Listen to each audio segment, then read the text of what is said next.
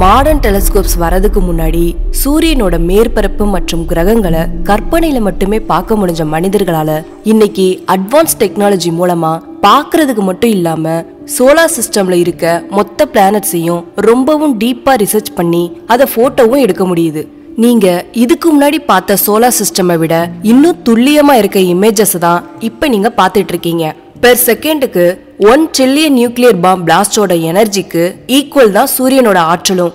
99.86% of total மாஸோட இருக்க சூரியன் தான் சோலார் சிஸ்டம்ல இருக்க மெயின் பாடின்னு நமக்கு தெரியும்.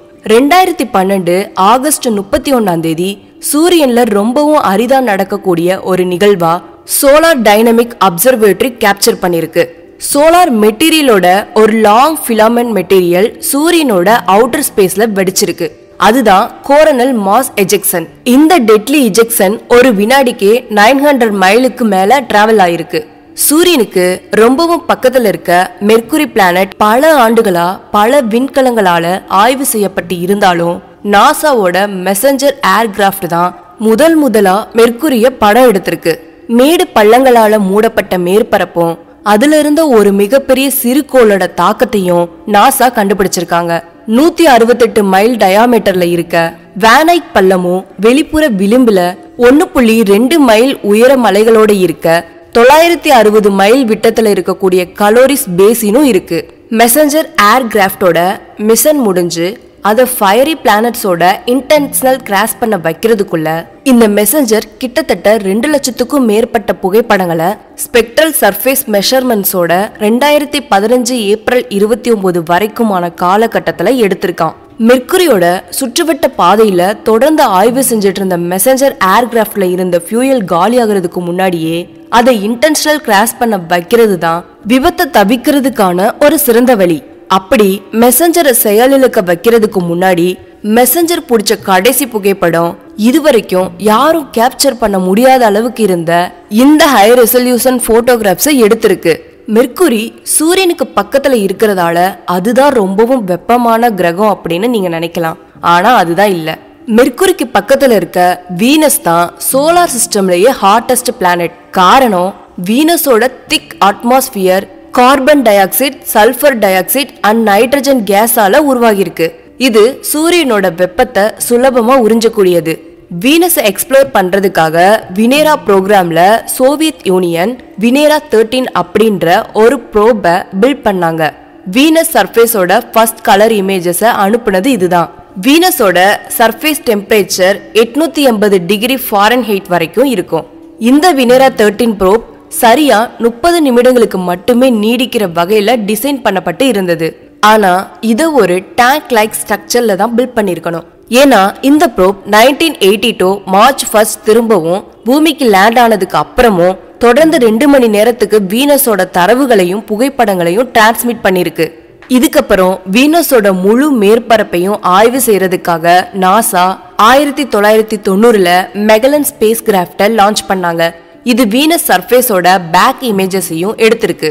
எரிமலையோட சான்றுகளை காட்டுற வகையில மெகலன் வீனஸ்ல இருந்த டெக்டானிக் பிளேட் மூவ்மெண்ட், 5550 மைல்கள் நீளம் இருக்க வல்கனோஸ் சேனல்ஸ், இன்னும் இது தவிர கொந்தளிப்பான மேற்பரப்பு காற்றையும் படம் எடுத்திருக்கு. இன்னொரு அரிதான ஒரு எரிமலையோட புகைப்படம் தான் இது.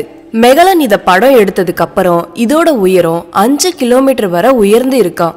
இதுக்கு அடுத்ததா சூரியன்ல இருந்து 3ஆவதா இருக்க சூரிய குடும்பத்திலேயே இதுவரைக்கும் உயிரினங்கள் வாழ தகுந்த ஒரே கோளா இருக்கிறது தான் நம்ம இருக்க பூமி. நம்ம வாழ்ற கிரகத்தோட அற்புதமான பல புகைப்படங்கள் எடுக்கப்பட்டிருக்கு. ஆனா மாடர்ன் சேட்டலைட் மூலமா எடுக்கப்பட்ட புகைப்படங்கள் இதுக்கெல்லாம் அப்பாற்பட்டது. As it looks right now, இந்த amazing true color image பூமியோட மேற்பரப்புல இருந்து கிட்டத்தட்ட 22,000 மைல் தூரத்துல இருந்து நாசாவோட moderate resolution imaging spectral radiometer மூலமா எடுக்கப்பட்டது. 2020 டிசம்பர் 14 நடந்த முழு சூரிய கிரகணத்தையும் நாசா படம் பிடிச்சிருக்கு. இன்னும் நம்மளால பார்க்க முடியாத பூமியோட டீடைல்ட் இமேஜஸ எலக்ட்ரோ எல் அப்படின்ற ரஷ்யா சேட்டலைட் 2011 மார்ச்ல கேப்சர் பண்ணிருக்கு. பலர் இது பூமியோட துல்லியமான மற்றும் வெவ்வேறு நுணுக்கங்களை வெளிக்காட்டுது அப்படின்னு சொல்றாங்க. ஆனா நாசா இது அக்யூரேட்டா இல்ல அப்படின்னு சொல்லுது. உங்களுக்கு இதுல எந்த இமேஜஸ் பெஸ்டா இருக்குன்னு தோணுது? ஆனா இதுக்கு முன்னாடி மெசஞ்சர் ஸ்பேஸ் கிராஃப்ட் மார்ஸை ரீச் பண்றதுக்கு முன்னாடி அனுப்பின எர்த் அண்ட் மூனோட போட்டோஸையும் ஞாபகத்துல வச்சுக்கோங்க. மார்ஸ் மேல மனிதர்களுக்கு இருக்க ஆர்வம் எப்பவுமே அதிகம்தான். பெரிய அளவுல ஆய்வு செய்யப்பட்ட செவ்வாய் சூரியன்ல இருந்து 4வது கிரகமா இருக்கு. இந்த வெலஸ் மெரினரிஸ் மாதிரி வைக்கிங் ஆர்பிட்டர் 1 1979ல செவ்வாய் கிரகத்தோட அதிர்ச்சியூட்டும் பல புகைப்படங்களையும், Viking 2 orbiter southern bowler plants and bowler ice கேப்ப புகைப்படம் எடுத்திருக்கு.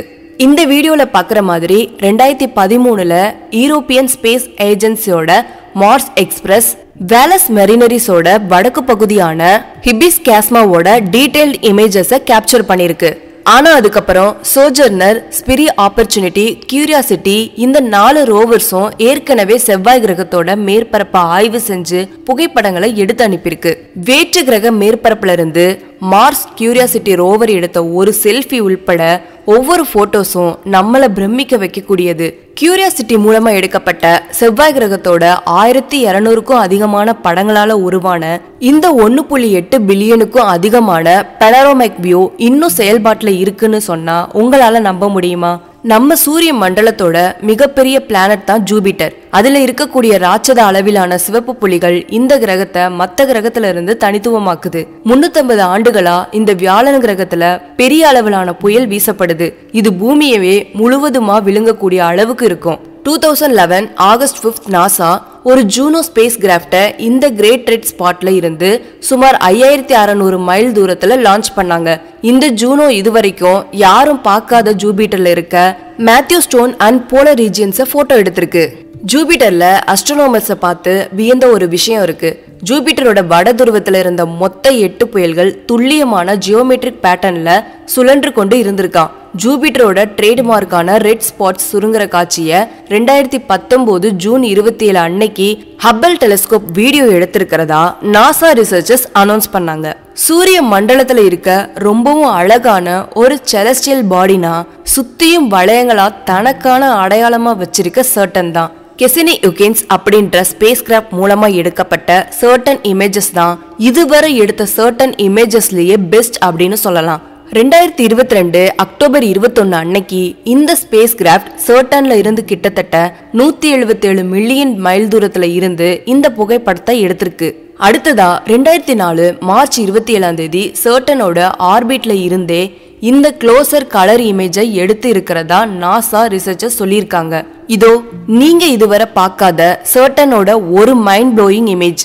இது சூரிய ஒளியால ஒளிரக்கூடிய சர்டன்ஸ் இமேஜ்.